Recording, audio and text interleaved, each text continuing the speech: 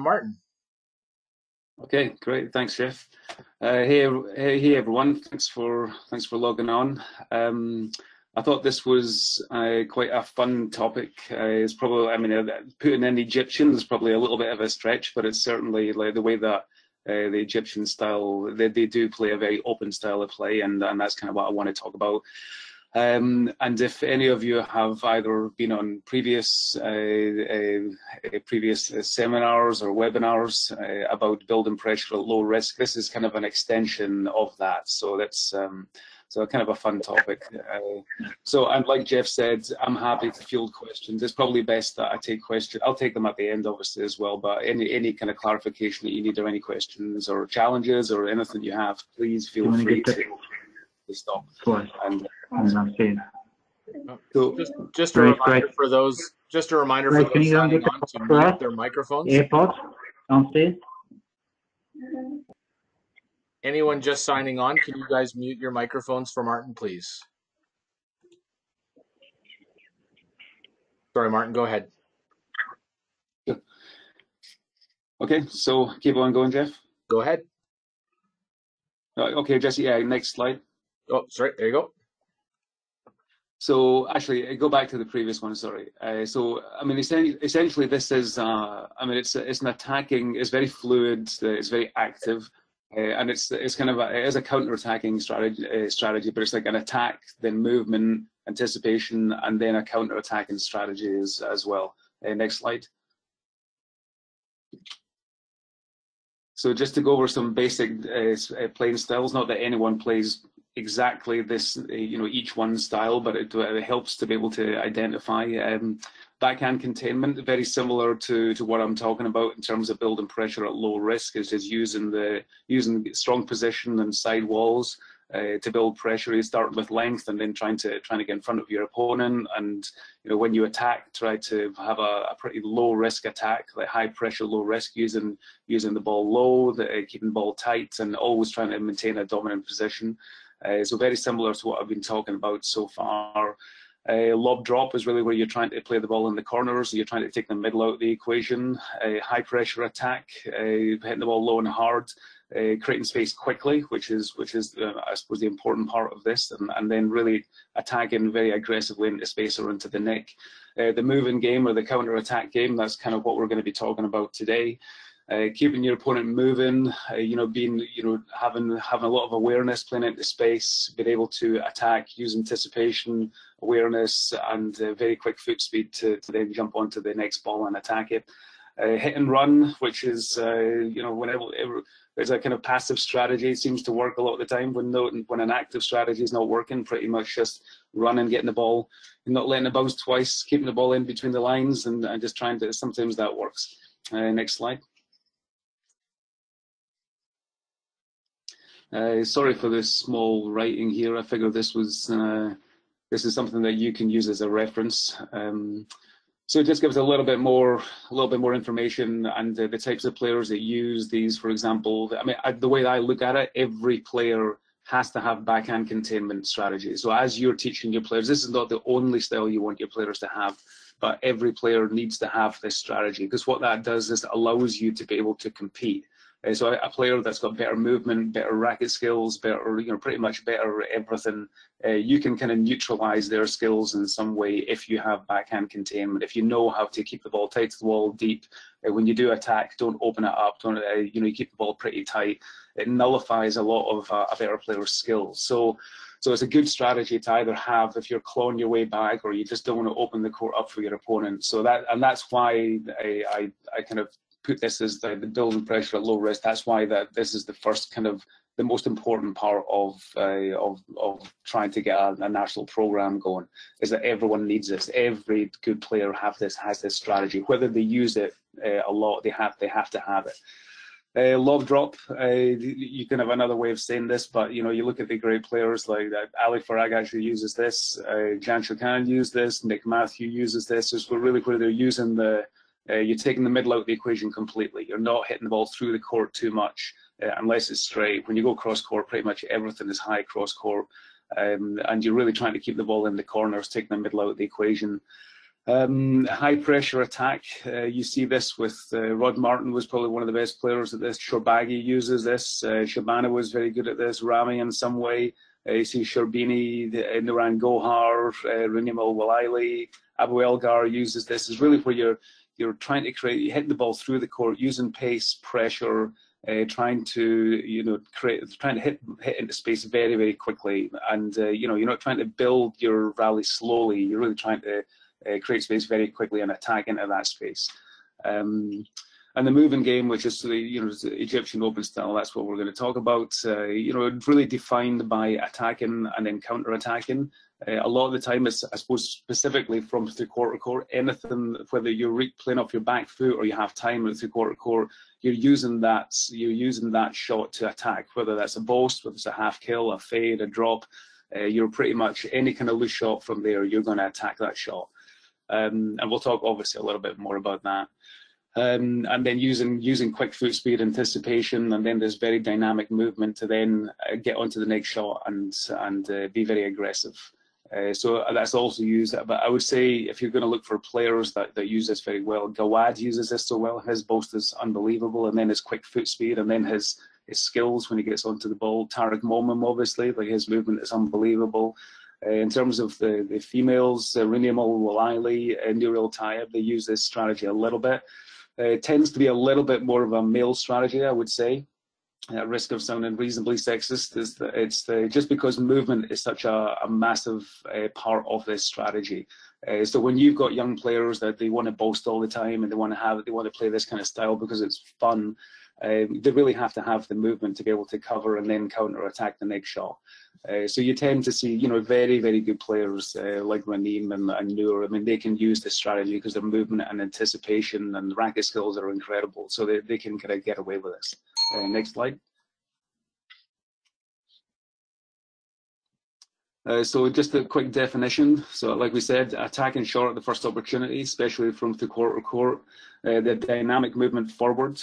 This strategy of attack, dynamic movement, counter-attack, and also when the ball sits up, you're not going to play a boast. You're going to put the ball away. You're always busy. You're never really letting your opponent settle. And because you're opening the court up a little bit, you can't be too structured. You can't be too tight with your movement. It helps to be very loose and languid, and that's something that many of the Egyptian players have. Just this incredibly loose movement allows them to be able to improvise and to change directions and come up with some great shots under unusual circumstances. And also a big part of it is to treat strokes as the reward for good play. So when you've got your opponent under pressure at the front and they don't clear the ball, you're entitled to be able to take that path to the ball that you want and pick up a stroke. It's not seen as unsportsmanlike. It's seen as just part of the game. Next slide. Next slide, Jeff. So again, so the skills needed. Again, this is kind of a little bit repetitive. So the ability to be able to attack the front court from the quarter court, you need the lightning foot speed, fast react. So even though you're moving into the front court very, very quickly, you still have to have some control. If you look at somebody, he gets so unbelievably low to the ball. He's really stretching out in front, and then his counter attack is incredible. It's probably the best counter drop is probably the best in the game because of that movement. He's so controlled and so balanced, and the ability to be able to essentially what we're talking about with someone like Momum. I would say someone like Gawad, he's a little bit higher on the ball than Momum, but his racket skills are incredible, and so he's able to go in very, very quickly, and then even with a fairly high swing and be able to cut underneath the ball and still keep that ball short, whether it's a trickle boast, whether it's a drop, a fade cross, he's able to keep that ball short. And so that's a huge thing. You tend to find that a lot of the juniors that you'll coach, if they go in, they're too high, the racket is too high. They're pretty much going to hit cross court like a hard cross court drive. The other part of this strategy is that you've got to have a high strength to weight ratio. You've got to be light and you've got to be strong, you've got to be quick. If you don't have that, it's probably not the right strategy. So if you can't cover with your movement, it's definitely better to play a bit smarter. Next slide. Next slide, Jeff. Should be good, Martin. So in terms of mindset, you're still looking to dominate with length. This is so just because you're playing this all-court game, you're attacking from the quarter court, you're counter-attacking at the front. You still have to dominate with the length. It's not you're still trying to get in front of your opponent. You're trying to put your opponent under pressure, get them off balance. And then when you get a loose shot, when you get that first opportunity, that's what, you're not going to wait. You're not going to hold too much and put it to length. You're going to put it in at the first opportunity. You're always looking to push forward. When you are moving forward from the tee to the front, there is that kind of urgency, that very, very quick foot speed, and that in terms of your mindset, you're really looking for that urgency forward. So as soon as that ball goes forward, then just kind of the alarm goes off, the red light starts flashing. That's when anything can happen. You can win or lose the point very, very quickly at that point. So you want to be very urgent, very aware, but still calm and controlled at the same time. You're always looking to confuse your opponent. You're always looking to be deceptive, get your opponent a little bit off balance. Show one shot and quickly play the other, or unless it makes sense, just to play like a simple drop shot. Using the sidewalls to change the angle. Obviously, with a boast from the quarter court, you see occasionally the boast off the volley. It's not it's not used. It's maybe used on the glass court a little bit. I don't think it's a great shot other than that. Mostly from the quarter court, and then a triple boast to the front. Obviously, taking the strokes is part of the game. And then, like we said, you got to be very relaxed. You can't be too uptight, even though you are, there's a sense of urgency when the ball goes short. You still need to be very calm and to be able to cope with whatever comes, with the unexpected shots. Next slide, Jeff.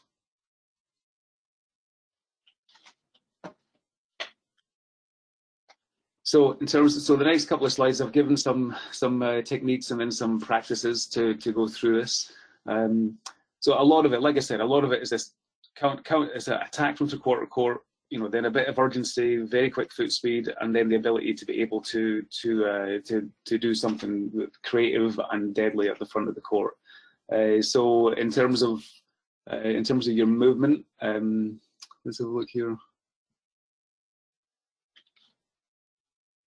So when you move forward, so when you hit your shot, rather than sprint forwards, when you hit, let's say you're going to hit a boast from the quarter court, you want to be able to move quickly forward, but you still want to have the ability to be able to split step and move back or move to the side if that's where the ball comes. So what happens if you move forward too quickly? It's going to be difficult to split step and adjust. So you want to be quick, and then what you can do is you can build on that momentum. So when the ball does stay short, then you can use that momentum to then increase your foot speed and then and be very aggressive forwards, but not so quick to the tee that you're static on the tee, or you're going so quick that you can't turn and you can't volley, or you can't do a split step and move back.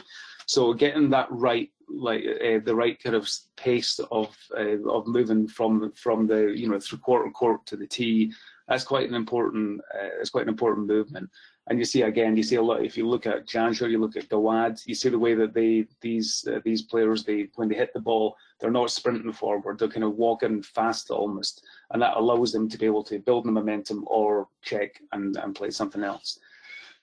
So when you move into the front of the court, getting the ball, getting as low as possible and keeping your body as far away from the corner as you can. And again, using Tariq Momin as a good example. He's just unbelievably low. He's as far back. He's almost in the middle of his back foot's almost in the middle of the court when he's reaching forward into the front court.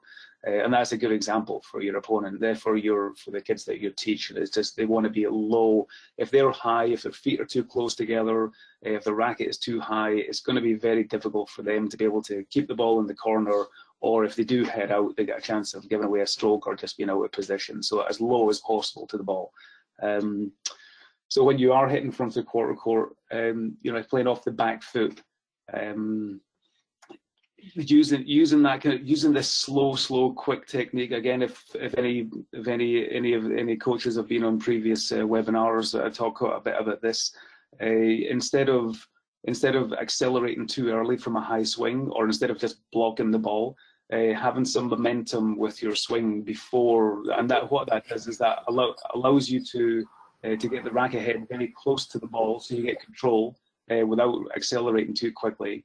But then it allows you the momentum, similar with the movement, the momentum allows you to be able to then accelerate through the hitting zone to play then the drive, boast, half kill, drop shot, whatever shot you want to play. So it's quite an important technique. You see that again, all top players have this kind of style. You know, this early preparation. Again, it has to be early. If you're going to come down slow and through slow, you have to have early preparation. But then this quick acceleration, which is key to be able to change the direction of the ball and being deceptive. So from the front of the court, when you're lunging in low, it helps to be able to reach forward, just get that racket low and reach forward in front of you. But it's kind of, and you know, you want to have, again, enough movement in the racket head to be able to vary that shot as well. But again, if you do go in very low and the racket is in front of you, you still have the control to play this perfect counter drop. So another thing that's kind of fun, you see Shorbagy use this on the forehand side. You see Gawad use this on the backhand side, is where you're lunging in with quite a high racket with an open racket face, but then you're accelerating from a high swing, but you open. It's almost like a Phil Mickelson kind of chip shot. You're getting the racket head right underneath the ball, and you're still accelerating, cutting underneath, and that allows you to. So because you're accelerating, it looks almost like a drive. But the ball stays short. So this is, and then you know, you can play a triple post, or you can play almost any shot from this technique, but allows you to play the ball short. So there are a couple of little techniques that about this, but not moving the elbow. If you look at Shorbagy, his elbow moves, but his racket head actually doesn't get that far from the ball. So it still stays, so your racket head is not incredibly far from the ball when you're preparing for this. It's actually still quite close to it, but the elbow moves a lot. So what Jonathan was very good at this on the backhand side, Jonathan Power. But it's a fun thing to practice. Again, it's one of these things is that as you're building this kind of very basic structure with your pupils, it's one of these kind of fun shots to practice that makes it interesting. Next slide, Jeff. So just a couple of ideas about some practices to go through this. So boast drive with just increasing options. So you can just add options to boast drive. So which allows so a couple of shots, just so you're practicing different techniques. So the similar kind of technique that I was talking about in terms of either blocking staying away and blocking the drop shot, or coming in a little bit higher racket and really cutting into that ball, cutting underneath the ball to keep it short.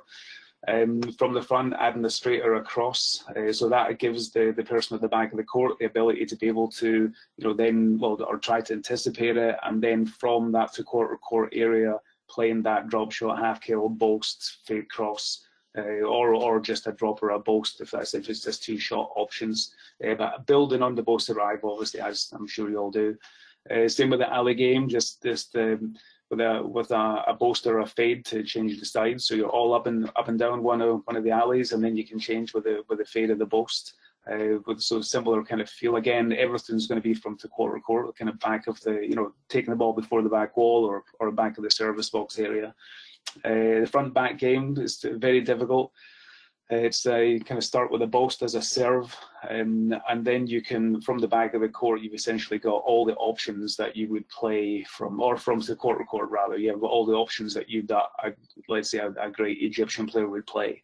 The boast, the drop, the half kill, the fade, and again also looking to, as soon as you play it, you're moving, getting that fast walk forward, looking for the volley in this case, and then also with a deep game with increasing options, so you add a boast with a couple of counters, so it would be a full game. As soon as they go short, it would be a full game, and you can just add a boast, drop, fade, cross drop as you keep on going.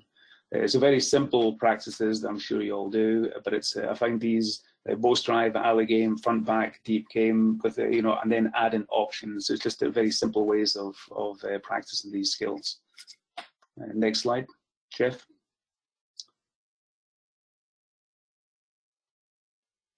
So pretty simple, not a huge amount of content there, but it's but in terms of just to summarize, it's really about when the ball is in three-quarter court area, when you're playing off your back foot, or you have some time about three-quarter court, then you're thinking all the time. You're thinking attack. You're not just thinking about just thinking about hitting to length and getting in front and then using the volley. It's like you're trying to attack the into with a boast, with a drop, with a fade, with a half kill, and then moving forward, looking for that next shot.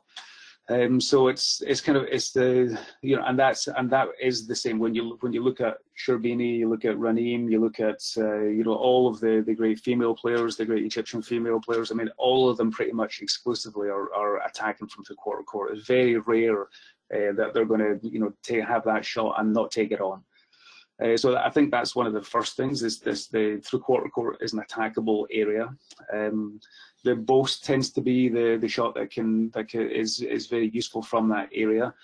When you're reaching back, I mean, a lot of the time from the quarter court, you're reaching back and you're kind of playing, you're playing the ball off your back foot, whatever foot that would be. You're playing the ball off your back foot. What tends to happen, let's say on the backhand side, what tends to happen is that a player will naturally anticipate that their opponent is going to hit straight. They're going to kind of lift the ball a little bit on the backhand side, play straight, then get in front. And so they naturally move over, or maybe even slightly back to try to volley that ball or to anticipate going to the back of the court.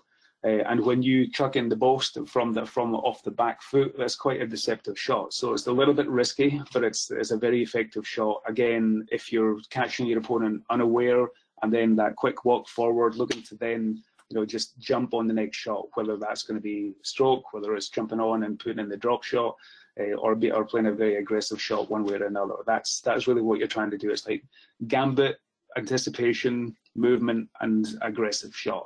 That's what defines that kind of style. And it's it's fun. It's a fun style to play. If you move well and you can anticipate and you can read the game well, and you have a good sense of you can improvise well. A big thing, I'm going to go over this tomorrow actually with some of the juniors, just about wrist work. I didn't put it in this one here, but that's actually quite an important part of this, is that when you reach forward, when you're going forward, the ability to be able to change the direction of the ball, you do need a little bit of wrist strength and the ability to be able to change the direction of the ball. Now, whether that's through cutting under the ball, as we talked about, or kind of snapping the ball, or just playing this very, very basic kind of stun counter drop, you do need a bit of wrist strength and stability to be able to play these shots. So I can forward on, or Jeff can forward on the slide for tomorrow to you as well, which might be useful, because I don't think the coaches are going to be on that one. I think it's just the players. But that's that's my version of what it takes to play this kind of style of game, and so I'll take any questions. Great, thank you, Martin. We'd like to open the floor to any questions. For those of you that have questions, just unmute your microphone and ask away. Martin, I have two. Sure. Okay, when you talk about the back leg, you're talking about the leg that would be closest to the back wall, or the one closest to the middle? No, the one closest to the back wall. The closest to the back wall. Okay, now, the next question, when you play a shot at 3/4, is it important that you be standing on your back leg first before you try to hit that shot to be balanced? And the margin for error on the front wall? So, okay, two good questions. Well, I mean, a lot of the time you're not going to have the ability to be able to, the ball's not always going to sit up. It's going to be let's say if the ball sits up at 3/4 court, then it's a bad shot. It's a bad length from your opponent, right? So then you can get 2 feet planted, with it balanced on both feet, and then you can, at that point, I would say your margin of error you're always giving yourself a margin of error, but you can go lower at that point because you're very balanced. You can hit the ball in the perfect position between your feet and with your technique. And I would say at that point, you get a lot of the players like Gawad or Sherbini, Raneem, James Willstrop. I mean, all of these, they're going for the winner. They're going for the outright winner from that shot when they have a little bit of time. When they don't have too much time, it's just like a regular kind of 80% pressure length, but you're going to take it before the back wall. A lot of the time when you're playing the drop shot, you're going for width. It's almost more of a half kill rather than drop shot. You're going for width and lowness, or you're pushing in the post, which is kind of just to catch your opponent unaware. Like as I said, they're trying to anticipate you chipping the ball. You're playing off the back foot, you're chipping the ball high straight to move forward. They're anticipating that, you push in the post, it's a deceptive shot. So again, it's all margin of error.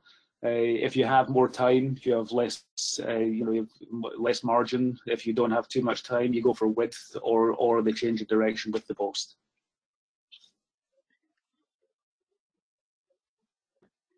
Martin, I have a question in the chat, one from Sean O, and then a question from Andrew Lynn. So I'll start with Sean O's question. He says, Sure. What do you think the biggest difference is between traditional English style and Egyptian game style? If you can name three differences.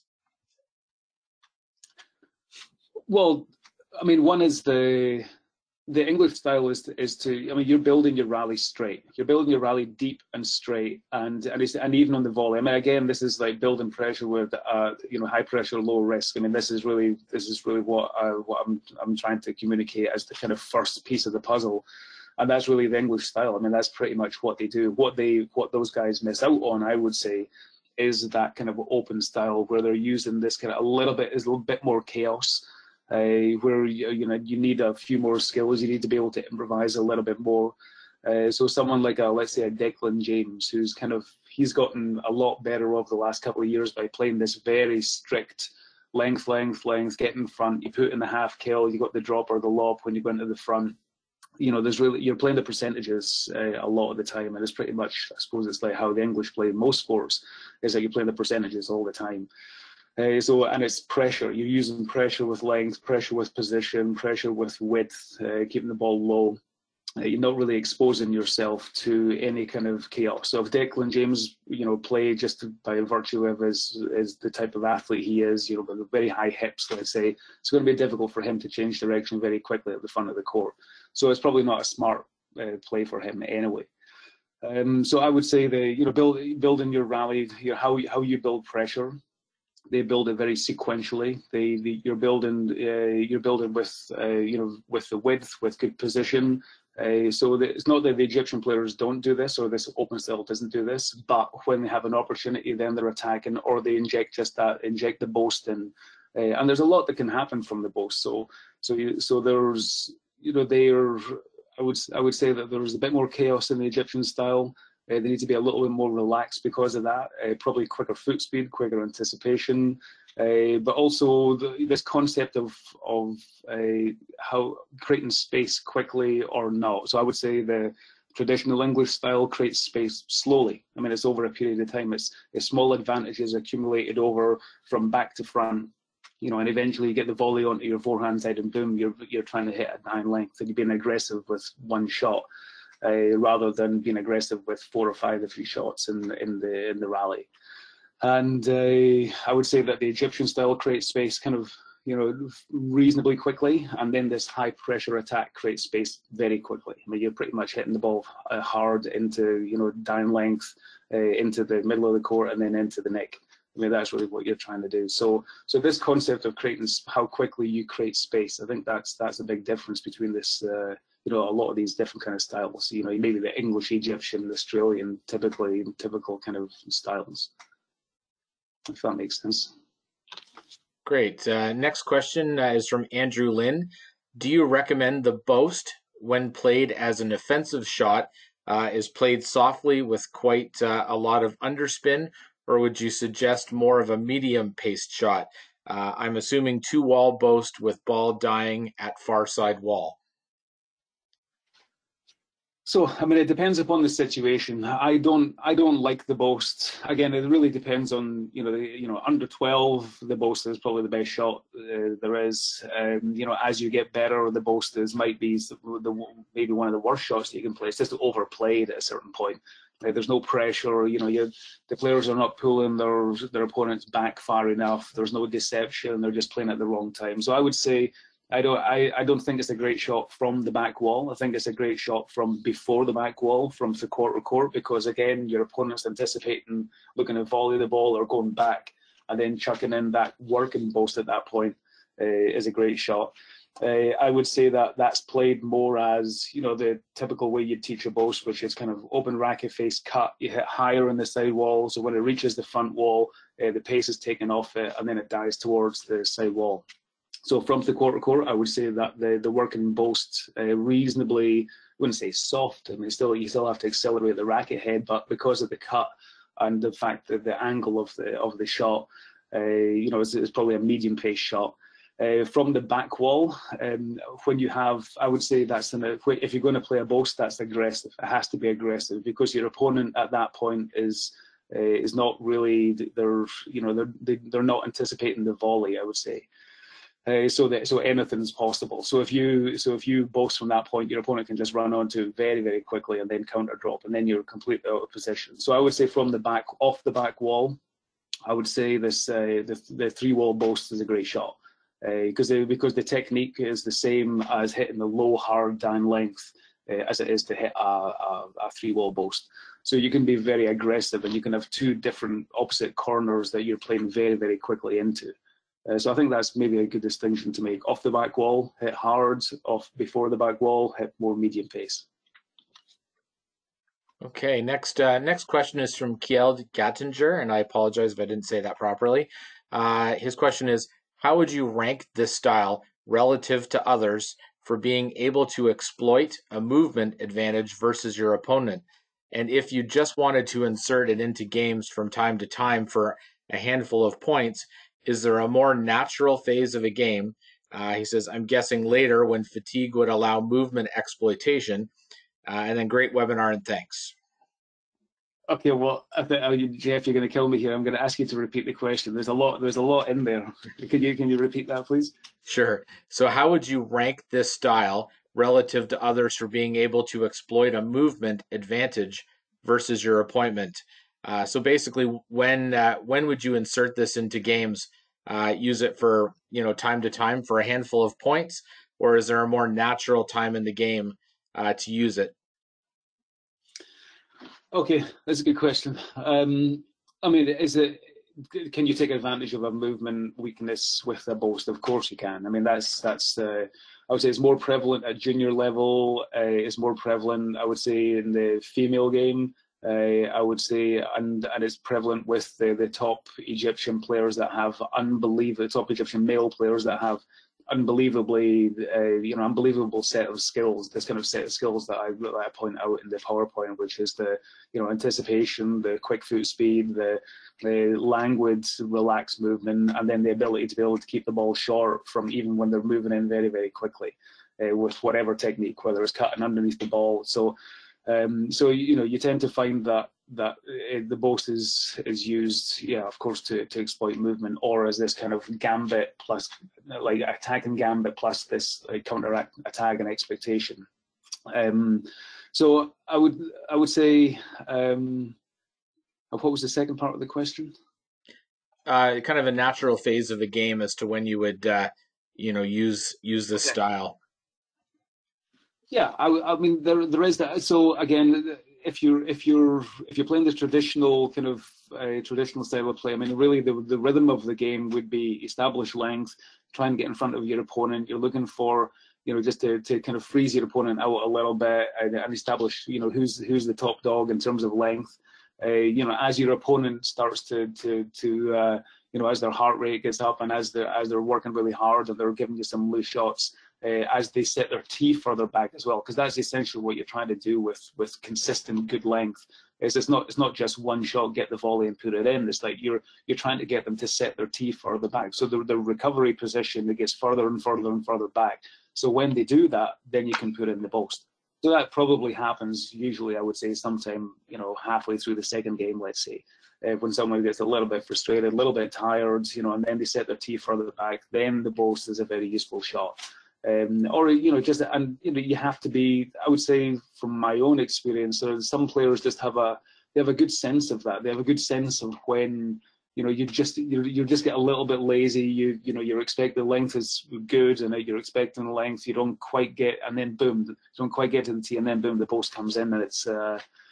So yeah, I would say probably second, third games when you start kind of, you know, pushing that in. I think, you know, in terms of the Egyptian style, where I don't think there is. I think the rhythm is just okay. What you're going to put it in just whenever. I think it's just you're so confident, you know, in your own movement and your own skill set, is that you can use it. You can use it in the first game. You can use it any time. What I tell players that I coach, I tell them to stay away from the post on big points, because it's the moving shot. You're expecting your opponent to get it. You know, you might see some top players on Score TV play the boast winner in big points.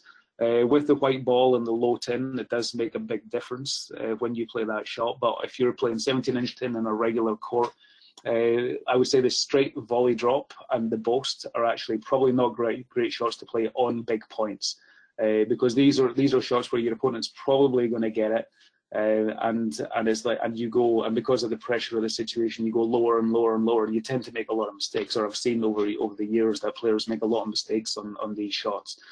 So it'd be better to be more aggressive deep, and then when you do go short, be a little bit more aggressive with the cross neck or the fade or the kill.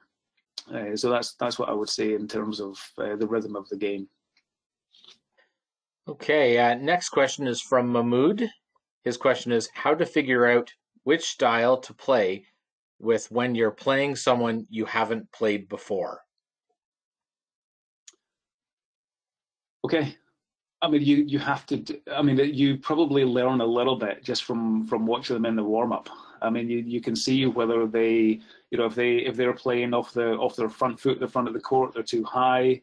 You know, you can pick up a lot of information in terms of you know, what their movement is. I like thinking about someone's movement as the you know, a certain point. I suppose when you're coaching juniors, there are technical deficiencies. You can take some advantage of technical deficiency in some way.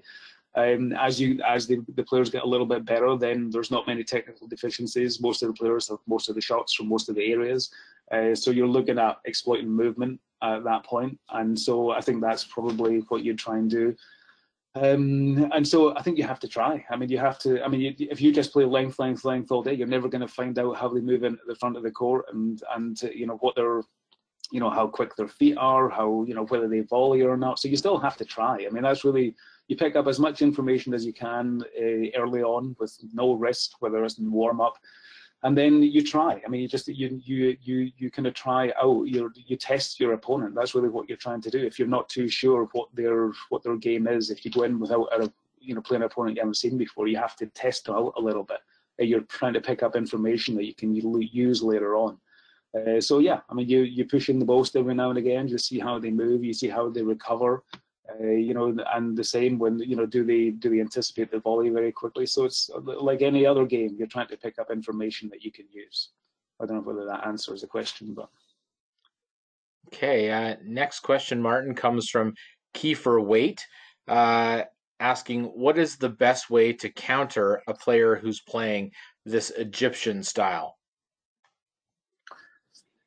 So, I mean, if someone boasts you up, I mean, I would say, again, this harkens back to what I'm trying to get through, is that if someone boasts you, let's say forehand boast into the front backhand, then you're trying to get in there for the drop shot.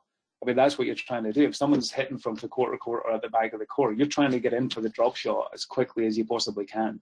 If they're onto that, you know, and it's it's an opportunity. A boast is not, you don't necessarily get in there and just play a lob from there. You're trying to get in there, very aggressive movement and very low, stay away from the ball, rack it low and out in front of you, and then you're trying to play this drop shot tight to the wall, hitting the floorboards first, staying tight, and then if they do get it, they probably can't go straight. They're probably going to go cross court, and then you can volley the next shot. So that's the first thing you're trying to do off a boast, and really, and you know, if you've, I mean, that's one of the kind of antidotes to an Egyptian player, a great Egyptian player, is that you're just keeping everything tight. You're closing the game down. I can remember a match I had against Kareem Darwish many years ago, and I was very good at the open style of play. My movement was very good. I had a good reaction time and things like this. And I was playing that style against him, and I was losing, and I was like, "Whoa, okay, and he was a very talented player. And then I just closed everything down. I just, you know, when he hit a boast, hit a straight drop shot. When he hit a cross court, hit a straight kill or a straight drive. And you're pretty much making him play off the walls all the time. And he just completely dysfunctioned. He just didn't know what to do unless he was just being languid and open and you know, and having space and time to hit the ball. And so yeah, I mean, you're just trying to keep the ball tight to the wall at all times. And especially from a boast, is that, I mean, if you're playing bad length and someone's attacking from 2/4 court, it's tough to play against that. It's tough to have an antidote against that. That's just bad length. It's just that you have to adjust your length at that point, and you will have to adjust. You know, if the ball's sitting up, then you need to find a way of either getting the ball deeper or harder through the court or lower through the court. Something where there's not that time for your opponent to attack. But it is, I mean, that's the big feature of this style, is the ability to attack from 2/4 court. So yeah, I mean, there's not really much of an antidote against that, other than the fact that you just hit better length. Okay, next question, Martin, is from Giselle Delgado. She asks, what are some things you would get players to work on to get better at this style without access to a court? Oof, put me on the spot here. Without access to a court, I mean, I think imagery. So going through I would say watching the top players or your favorite players or that have this kind of ability, male or female. I think that you can find players that have this style. So I would say, first of all, watching those players. And there's plenty of stuff on Squash TV or YouTube where you can see the players that, you know, just attacking from 2/4 court. I mean, you're not defending all the time. You're not just getting back and hitting straight length. These players are attacking like a lot of the time from there. So I would say that's the first thing. And then I think in terms of once you see it, then you can, you know, go through some imagery in your own game as well and think about how are you going to do this. And then the other thing would be, you know, when this, you know, realizing that when, you know, you're not just moving around the court at the same pace all the time. You know, when you reach the tee and when the ball goes into the front of the court, it's game on at that point. This is like it's more intense. They are 20 to 30% more just sharper, quicker with your feet, just getting everything ready.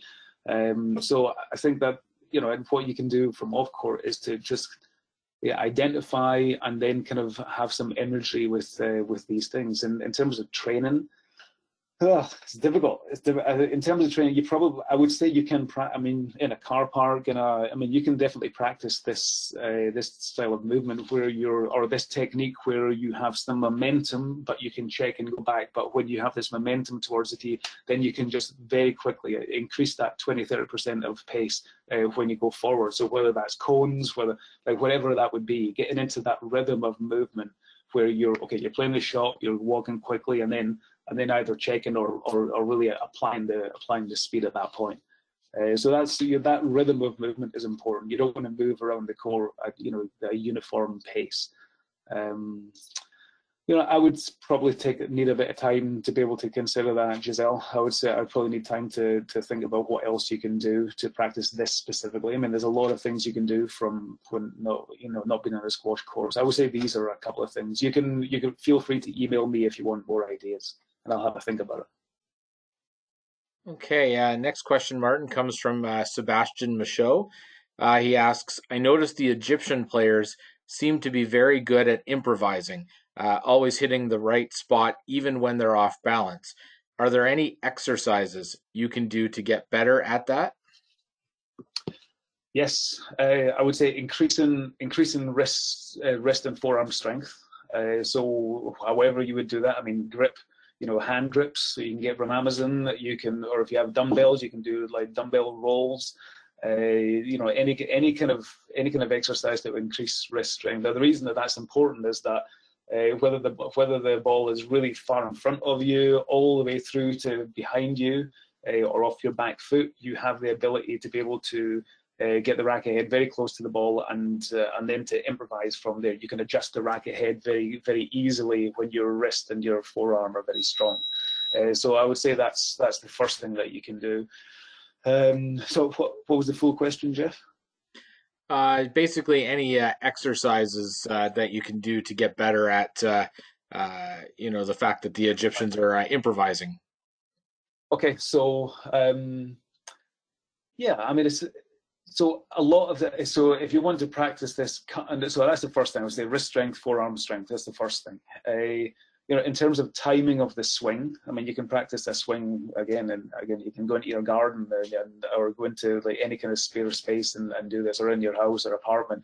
But just getting that rhythm of the swing, this kind of early preparation, but then slow down, slow through, and then accelerate just through the hitting zone. So getting the racket head as close to the ball or to this hitting zone as you possibly can before this acceleration.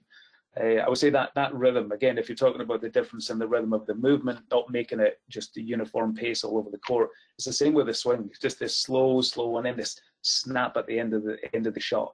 And that's something that, again, all the top players use. I mean, it's an important technique to have. And I mean, it's very similar. If you look at great golfers, for example, I mean, they're loading up and they're getting their body, they're getting everything, you know, very close to the ball. There's still momentum coming from the big torque coming from the big muscles, but they're not going to break their wrist until very, very close to the ball. But then they do break their wrist, and they just to get the power through the shot.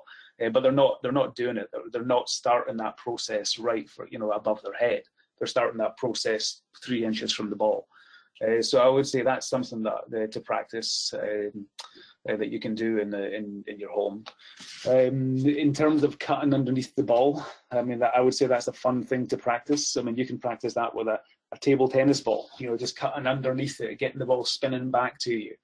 Just getting used to that kind of feeling of you know, you're not just hitting the back of the ball all the time, you're manipulating the ball and with different spins.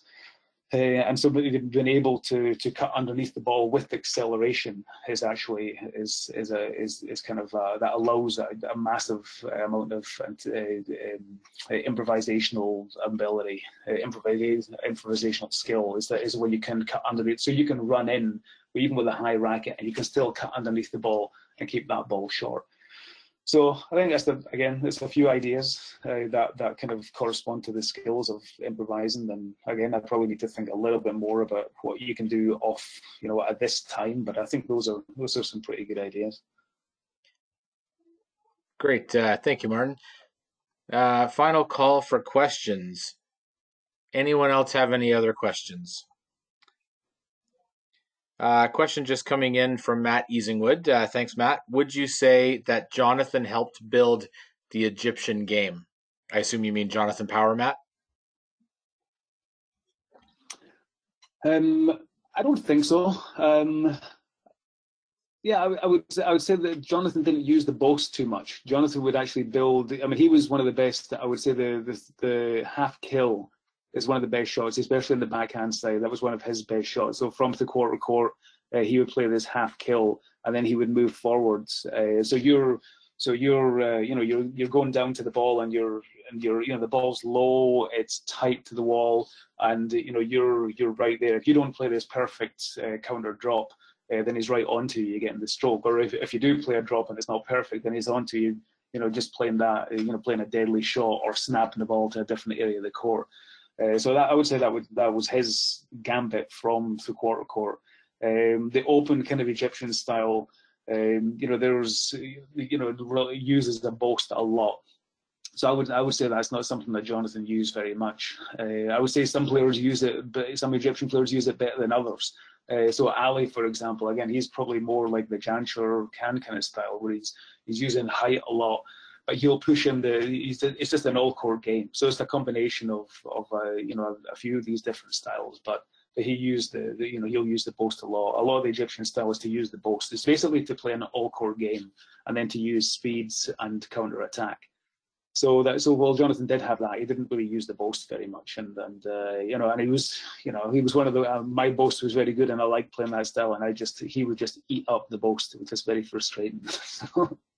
But I don't think he influenced that style. No, I mean, I think in terms of when you look at, I mean, every one of the top Egyptian players has a slightly different style. Sure, Baggy's probably more that high pressure attack.